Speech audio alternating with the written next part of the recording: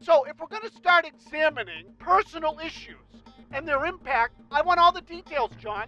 I want them all. I want to know what's going on, because this is disgusting what they're doing to Terry Francona.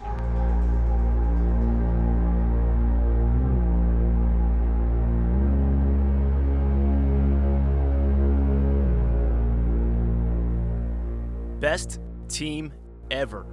The Boston Red Sox were destined for greatness in the spring of 2011, and as summer drew to a close, they stuck to the script, top of the American League East on September 1st. 7 wins, 20 losses later, Boston missed the playoffs altogether, making history for all the wrong reasons. Just one of the bigger disappointments in Boston sports history, really, was that 2011 Boston Red Sox team. The thing I remember most about the collapse was the final night of the season, how it's playing out in Baltimore, how it plays out in Tampa. The dramatic ending to what was a horrible September was remarkable. I don't know that we had ever seen anything really like that. Fans were pissed, and they should have been. I mean, it was kind of to me, one of the real low points in Red Sox history. They have spent $320 million the last 2 years and don't have a playoff appearance. They deserve to blow this game because all year long there's been something structurally wrong with this team. The question marks go well beyond Carl Crawford and John Lackey. Terry Francona, does he have a job? For a team to be that good, to be that far ahead, and fall apart that badly, something had to be really wrong, and there was something really wrong. On October 12th, the Boston Globe published a bombshell report by Bob Hohler, taking readers inside the Red Sox clubhouse. Unearthed were indifferent players more focused on eating chicken and drinking beer than winning ball games, and a lame duck manager whose life appeared to be spiraling out of control. There was this turmoil in the Red Sox organization like there can only be with the Red Sox. It was completely falling apart, and the story that put the whole thing over the top was the Boston Globe story that had details on Francona. Bob Hohler was the author. Okay, that was a show beyond belief. They should have just taken the high road. Instead, this story from Hohler had all kinds of sordid details about Francona's marriage disintegrating, his reliance on painkillers. I thought it was a massive takedown. Just, you see what we've been dealing with and we had to let the guy go. And I thought it was just the kind of thing that was as low grade as anything I've ever seen the Red Sox do. When there's a story like that, you spend like 3 or 4 days on it, just picking at the carcass. By probably day 2 or day 3, you know, the knives get sharpened and you've got to dig a little deeper, and that's when we started, I think, going at Henry a little bit, and that probably got his attention.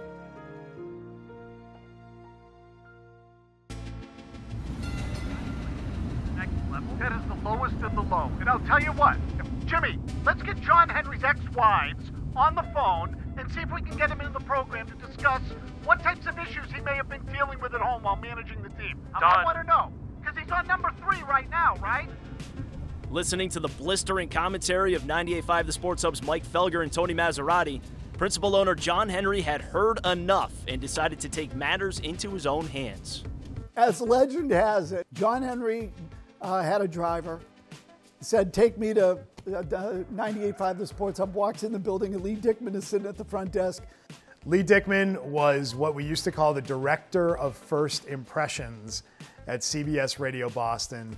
For lack of a better word, he was the receptionist when you walked into the main lobby at 98.5 The Sports Hub, which was the home of several other radio stations in our cluster. Lee doesn't know a baseball from a grapefruit. Like, he's just not a sports fan.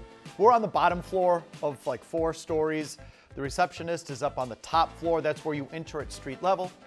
And John Henry walks up to our receptionist, Lee Dickman, who says, I'd like to be on the radio. Shortly after Henry's visit, Lee Dickman explained his side of the story on radio station Mix 104.1.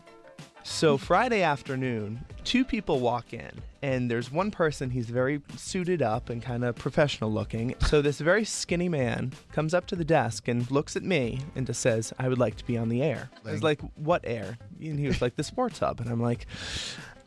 Lee says, well, who are you? And John Henry says, well, I'm John Henry. And Dickman says, and I'm Lee Dickman. What does that mean? He said, I'm Lee Dickman. The line's immortal, I think. Normally, I would have been like, well, can't do that. You need an appointment, something along those lines. Right. But he radiated importance. Right. So I'm like, 1 second. So the phone rings, I pick it up, and it's Lee. And I remember Lee saying, there's somebody out here that wants to get on Felger Mazz's show. His name is John Henry. He says John Henry wants to get on Felger Mazz. So I said, okay, all right, I'll be right up. Let me just see what's going on here. So as I'm going up the steps, I start thinking, John Henry, there's John Henry out front. I'm like, no, it can't be him. So the assistant program director, Rick, comes up to the top of the stairs, takes one look at who's standing in the lobby, looks down at the ground, composes himself, and introduces himself. Because he knows it's John Henry, the owner of the Red Sox. Exactly. And he knows John's mad. Right. So I took them downstairs, and I remember I said to him, okay, look, I need to give these guys a heads up that you're here. As the commotion was unfolding in the lobby, the crew 4 floors below were unaware of who was about to walk into their studio. So we do the first segment of the show, and Rick Radzik, who at the time was our assistant program director, he comes in this little side studio as Mark Bertrand is doing the Sports Hub headlines, and he pulls Mike and Tony off into the corner. I said, what's going on? And Jimmy Stewart, our producer, looks at me and he said, Rick says John Henry's here.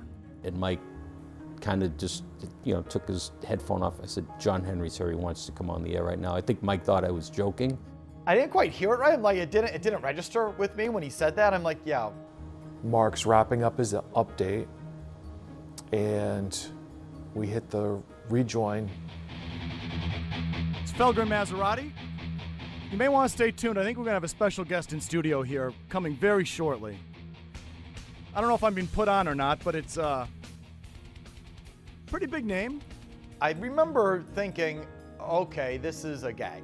It never occurred to me that actually John Henry was in the building about to walk in the door. I was sort of taken aback and stunned by the whole thing. I'm like, what? From the time he got in and saw Dickman to the time he came downstairs, I don't know how much time had passed, but from our standpoint, it felt like this. Someone we've been talking a lot about the last couple weeks. So we'll see if we're going to be joined by him or not, or if this is a joke. It is obviously not. Red Sox principal owner John Henry's joining us in studio right now. Surprise visit. And I went, holy sh**, that's the owner of the Boston Red Sox, and he's pissed. It was not a joke. It was real. The owner of the Boston Red Sox had shown up on our doorstep to give his side of the story. The unthinkable somehow became reality. Rather than make an appearance on the radio network in partnership with his franchise, John Henry walked right into the laps of the competition.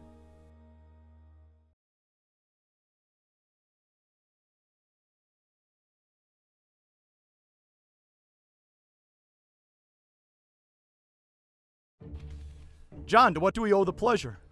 Well, when you're misleading the public, you should be challenged on some of the things you're saying. He came in hot. He was not happy. And the thing that he came in, I think, most hot about was previous references to his personal life, his multiple marriages, his current wife. Part of the Holler story was Terry Francona was having marital problems and things of this nature.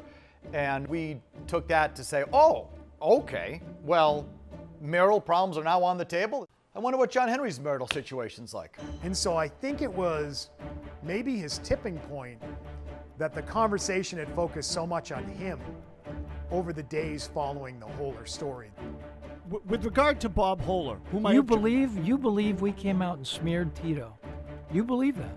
Do I believe you specifically? I don't know who. I know team sources came out and smeared Tito. Yes. If it's someone in the team, and that's what it says in the newspaper, then I'm very upset about it. When it came to blaming the owners of the Red Sox for airing out Terry Francona's personal life, John Henry was getting the brunt of the criticism.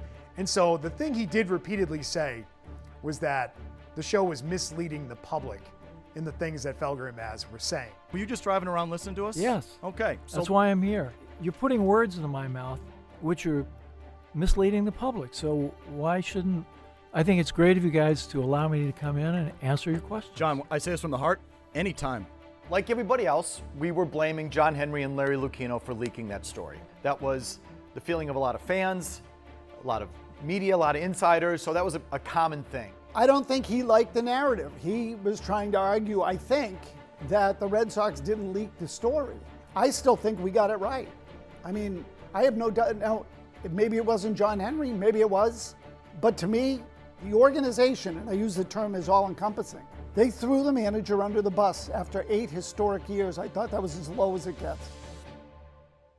Besides trying to clear the Sox of strong accusations of leaking the story, Henry took the opportunity to go on the offensive about the substance of Felger and Mazz's daily 4-hour show. He got really caught up on the journalism versus entertainment. I feel like he was trying to really jab Felger and Mazz with that. You know, I guess this isn't what you would call journalism. This is entertainment, right? Tony and I've had this discussion before about the difference between journalism and entertainment. And he's told me this is entertainment as opposed to journalism. And I feel like he thought he was going to upset them and annoy them and insult them by repeatedly saying that they were now entertainers and that they were no longer journalists. Yeah, guilty. Guilty. We like to say sometimes that our show it's not necessarily hard news. It's based on it's based on true events. So yeah, he's got a point. So look, Mike and I both worked in newspapers, albeit for a tabloid for the majority of the time. And even in newspapers, there's a little bit of both. But I also think we kind of call it like we see it, which is to say, in this case, it was a smear campaign. As finishing touches were being put on the forthcoming TV simulcast studios, the Felger and Mazz show was broadcasting in a makeshift side studio where they did some temporary decorating. One piece stood out. From where I was sitting around this L-shaped table, I had a pretty good view of everybody in the room. I was looking directly at John Henry. The other person who I knew had a direct line of sight to what was pinned on the wall behind John Henry, to John Henry's right, was Jimmy Stewart. I'm like, I gotta document this. Like, whether it be for social media or for something to prove that it's actually John Henry. So I just kind of took my phone and I just kind of like angled it so it wasn't obvious that I was taking a picture of him. Turns out, it was obvious. Are you taking pictures? To memorialize this moment? I sort of looked at Jimmy and gave him the eyes and sort of motioned with my eyes. The wall. Look at the wall, Jimmy. Jimmy, that picture is still on the wall. And it was John Henry and Linda Pizzuti, and their arms are locked and they're eating ice cream cones together. There was he and Linda, again, I can't remember, were they married, engaged, just boyfriend, girlfriend? I don't remember. But they were out where? Italy? I don't know. Back Bay? Somewhere they were having ice cream. It was just sort of a ridiculous photo. And someone put it up in the studio as just kind of a joke. And we were all really uncomfortable about like, oh my gosh, we got to take that down. I don't think he ever noticed it. I don't think he saw it. I'm glad he didn't, because that would have been an awkward moment in trying to explain why that was on the wall. He sat right there and there was that picture over him of him licking the ice cream cone, and I don't think he ever knew it. Even when the mics were off, tension remained high during Henry's visit. I absolutely have to break. John, here's the deal. We take a commercial break. Okay, I'll tell you my philosophy while we're off the air. If you want to stay, stay. If you want I'll to go, go. I'll stay. Excellent. And during that one break, John Henry and Mazz go at it. My relationship with the Red Sox over the years has gone up and down, understandably. And I think anybody who covers the team would tell you that it usually goes that way. So there are going to be times where they like you and times where they don't. At that particular point in time, my relationship with them was not at one of the high points, it was at one of the low points. And when we went to break, John Henry took off his headset and looked at Mazz and went, "What happened to you?" He said to him, "What happened to you? I used to like you." And Mazz was hot. He didn't like it. He didn't like being put on the spot like that. And he says, "Well, John, you know, I've reached out to you. I've tried to get in touch with you." Mazz felt like it was a bit of a dig. off the air, what happened to you? I used to like you. It was a tense moment there between those two guys, and the break wasn't that long because a minute or two later we were back on the air and the interview continued.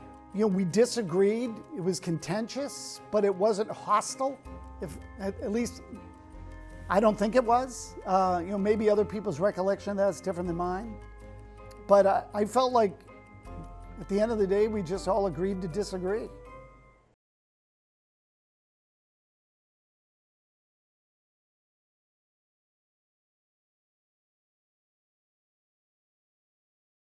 John Henry sat in the Sports Hub studios for over 70 minutes that day in 2011, but neither side seemed to budge in how they viewed the situation. I don't think there really was a resolution. I mean, I don't think there was a, okay, you're right. I think it was more of a case where everybody just wanted to be heard. And in his case in particular.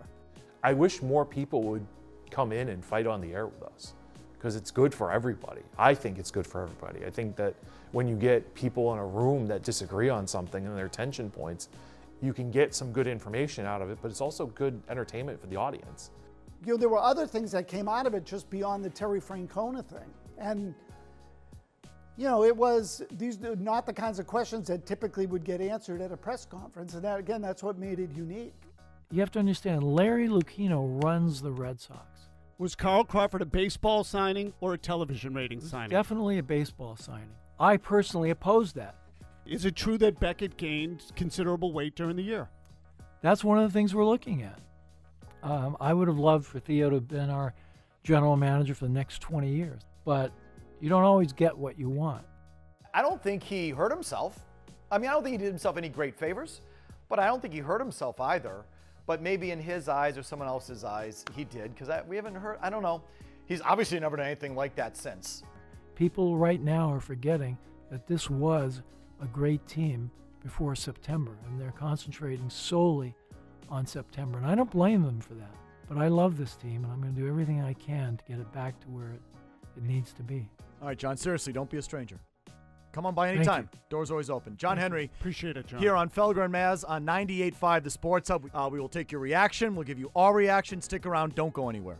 It probably took 20 minutes until the next full break that we all sort of looked at each other and said, holy bleep, I can't believe that just happened. What did we do to deserve something so lucky? Like that's the kind of thing that you dream of, and we were lucky enough to get it. We got him on the good day when he was in the car listening. Yeah, was it good radio? I think so.